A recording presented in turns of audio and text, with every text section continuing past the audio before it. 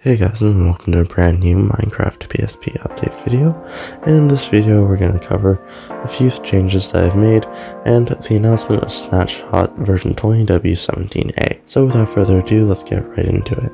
So in this week, what we actually went ahead and did was that we went and actually added every single block and created a brand new block subsystem.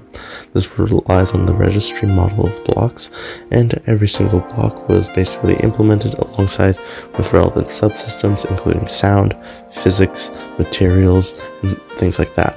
Also add subclasses for items and item blocks. Items and item blocks still need to be added into the game. However, currently on the back-end side of things, every single block has been implemented on paper.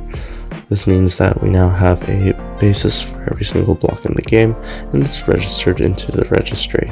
This took quite a lot of time and quite a lot of work alongside a busy schedule, and I'm still going to have to do a lot more work on stuff like items in order to add every single item into the game as well.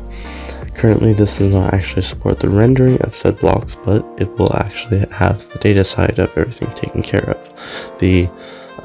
Basically, the rendering side is still going to need a lot of work in order to get everything to work just the way it was before, but it's going to be overall a much more efficient system with growable blocks and stuff like that, meaning that blocks actually grow out of the ground, like stuff like that, alongside floating blocks and more stuff like that.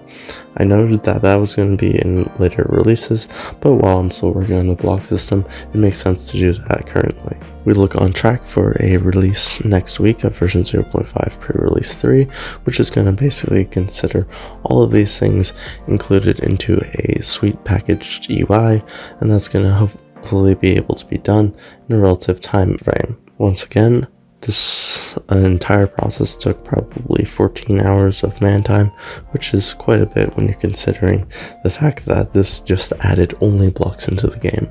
So please enjoy this time lapse, and I'll see you guys in another video.